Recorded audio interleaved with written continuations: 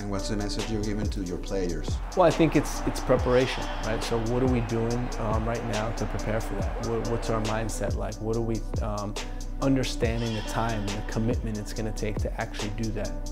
It's one thing to talk about it, but the next thing is to actually do it. And it's going to be a lot of investment of time and togetherness to get it done.